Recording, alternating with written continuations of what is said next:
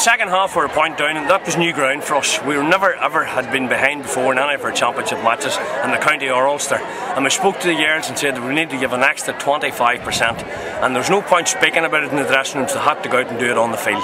And I have to say that we're a troop of warriors, a team that doesn't know the word defeat, and that team will not lie down now. We are Mana Nivana and Omagh. There's a new animal in the jungle, and that is the Black and White Army, Mana Nivana and Omagh, and the rest of Ireland bow down to them, whereas we are going the whole way.